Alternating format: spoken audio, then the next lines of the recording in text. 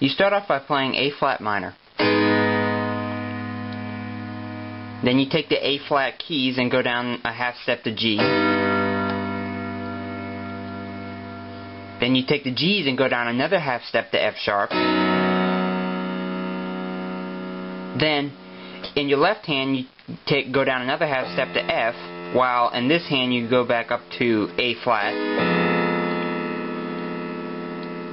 And then in the bass you do this. And you're right back at A flat minor. So that kind of sounds something like this. I'll play it slowly.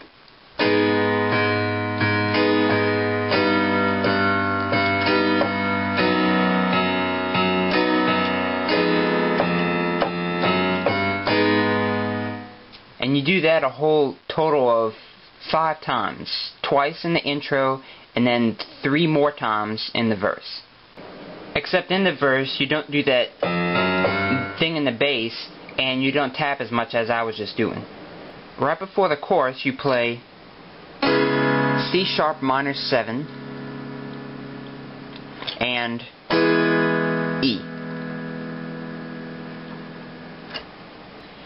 Then in the chorus you play B,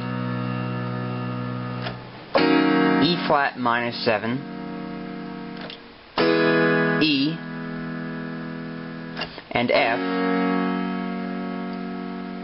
and play all 4 of those twice. Then next you play A flat minor, then go down a half step to G. Then these next 3 are kind of fast. You go down to F sharp in the bass but play A flat minor,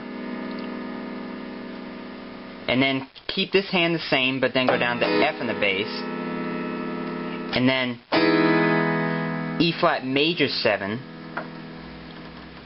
then you play C sharp minor 7, then regular E. Okay, I'm going to play that for you slowly, but I'm going to shorten it a little bit.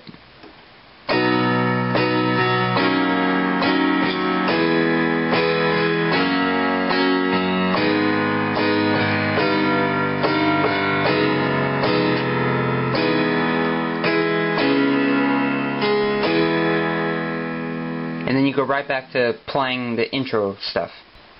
And after you play the whole verse and chorus a second time, you're in the bridge. It starts in E. You play all this softly. F sharp. Then these next 3 are fast. B, E flat minor, E. Then you play E again. F sharp. And once again, these next 3 are fast, but they're different than before. B, F sharp over B flat, and A flat minor. And you hold that. Then you play C sharp minor 7, E, and F sharp to finish it off. And then you go right back into playing the chorus a 3rd time. And that sounds like this.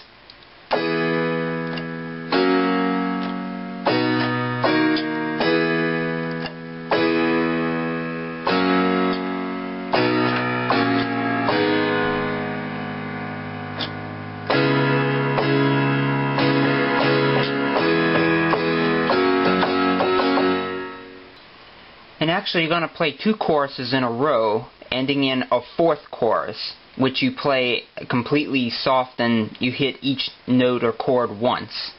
But when you're ending in E, you finish off in B. And thanks for watching.